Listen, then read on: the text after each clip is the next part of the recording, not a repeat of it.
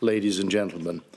I am pleased to be here today as we announce this integration, one that reinforces Switzerland as a leading global financial centre.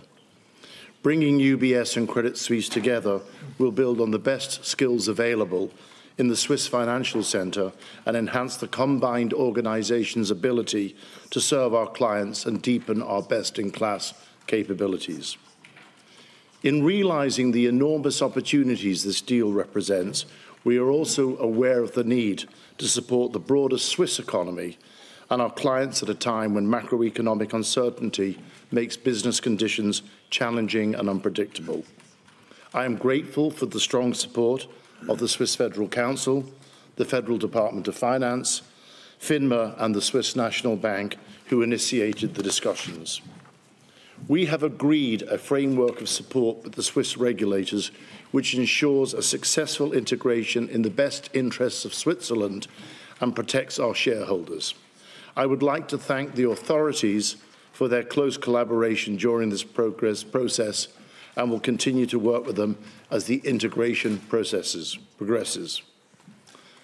The combination of the two banks further strengthens UBS's position as a leading global wealth manager with more than $5 trillion in total invested assets operating in the most attractive growth markets.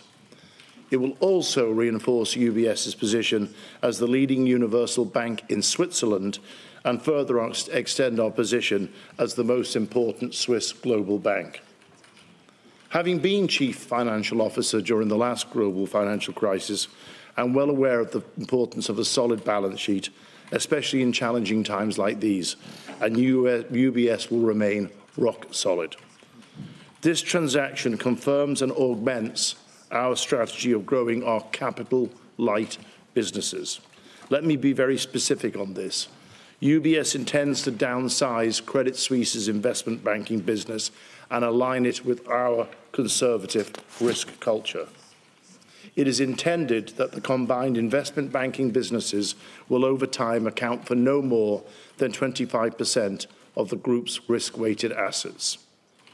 UBS's strength and our familiarity with Credit Suisse's business puts us in a unique position to execute this integration efficiently and effectively with Swiss and international clients' best interest in mind. Ralph Hammers will be the Group CEO of the combined entity, and I will continue in my role as Chairman. This transaction supports financial stability in Switzerland and creates significant sustainable value for UBS shareholders. Combining the best of Credit Suisse with our strategy and culture will help these businesses flourish. We will provide updates as the integration progresses. In the meantime, we will focus on serving our clients at both institutions.